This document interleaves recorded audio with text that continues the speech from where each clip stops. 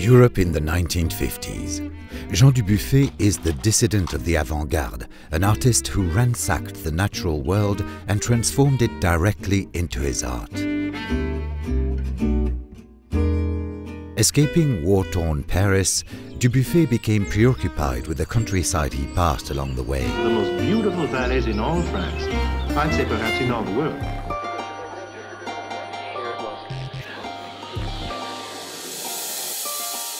In L'Homme au Papillon, we understand the figure as Dubuffet himself, with his distinctive features and trademark wide-brimmed cap, walking in harmony with a fluttering butterfly. Butterflies were a recurring theme for Dubuffet, who often applied their wings directly onto his canvases. L'Homme au Papillon reflects the same kaleidoscopic color of these pieces and invites a dialogue between abstraction and figuration, imagination and reality. Of years, here in the heart of London. If the mid-1950s were significant for Dubuffet artistically, they were equally important for his career, for this is when his relationship with the collector E.J. Power began.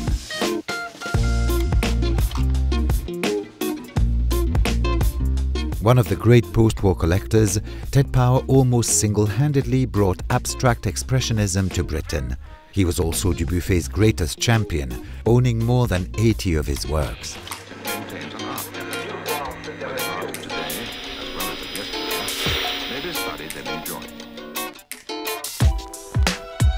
Power's impact on Britain's institutional art collections is unparalleled. Many of his key works can be seen today at Tate Modern, with others residing at other top museums around the world. That L'Homme au Papillon is from the collection of Ted Power only adds to its importance. Critically, L'Homme au Papillon demonstrates the creative dialogue that Dubuffet shared with the likes of Jackson Pollock, Willem de Kooning and Clifford Still, artists he had lived amongst in New York just 2 years before creating this painting, and artists that hung side by side with Dubuffet in Power's collection.